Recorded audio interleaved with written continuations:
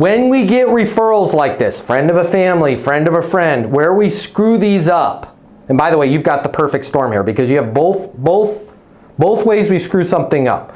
Referral that we think is in the bag because it's a friend of friend, and a monster deal.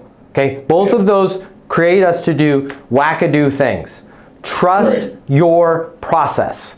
Even though this person is a friend of a friend, try and compartmentalize and have all the conversations. Oh my God, your wife and my wife are best friends and they do Pilates together. That's awesome. That's awesome. Hey, what's the most important thing we need to accomplish on this call today? I know it sounds counterintuitive, but stay on rails. Otherwise, they're going to keep having conversations with you and they're going to end up going with somebody else. Because at the end of the day, if this deal is as big as you think it is, they want to go with somebody who's professional. And if you have the conversation sound personal, you're not professional, right? So keep the conversation professional. Also, when it's a monster deal, trust the damn process. Don't start doing things differently because it's a big deal. Because what ends up happening is we get ourselves in a position where we're going the extra mile, we're doing all this extra stuff, we're not next step obsessed because, wow, we start adding up, I could make $1 million on this. You need to sound the exact same on $1 million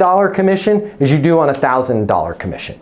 Purpose-driven, spot on, accurate, next step obsessed. Right? Cool, calm, collected. The minute you sound like you're desperate or you're freaking out or you really want this, the minute they don't want to work with you, they'll go work with somebody else.